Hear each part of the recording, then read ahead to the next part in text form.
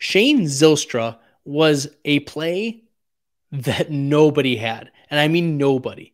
0% rostership on Sleeper, 0% start. If you somehow plugged in Shane Zylstra into your lineup, put a link to screenshots in the comments, please. I want to see your Shane Zylstra receipts, because this is a player who had 6 targets on the season coming into the Week 16 game, and he had 6 targets in this game, 5 receptions, 3 touchdowns, only 26 yards. He finishes the tight end 4 on the week, even though he had 3 touchdowns. It's just the kind of week the tight ends had, right?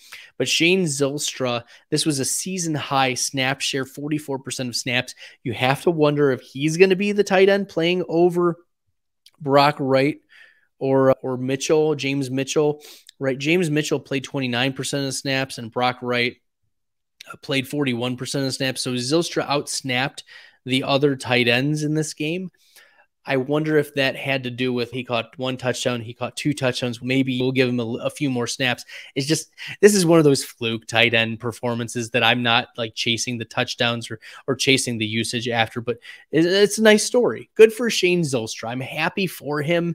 It's just not going to work out for you for fantasy, at least in a way that I anticipate it's going to be meaningful against Chicago. The stickiness factor is not very strong there, given that he has had 30% or more of the snaps each of the last 4 weeks.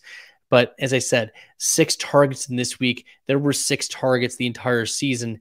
And if we look back in his game logs back to 2021, we saw one other game in week 14 in 2021 where he had 6 targets when he was playing for the Detroit Lions. We've at least seen one little speck of this previously for Shane Zylstra, but as we know, like, Zylstra is not a household name. It's not a player who you were banking on. 0% rostership.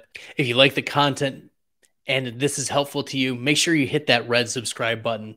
It really helps the channel. Yes, like if you're a touchdown chaser, like, sure, go for Shane Zylstra, but you're not starting Shane Zylstra over Mark Andrews or even like a Hunter Henry or Greg Dulcich. Like, you're not starting Shane Zylstra. You might have to start him over Dulcich if Dulcich's hamstring injury is going to be limiting him.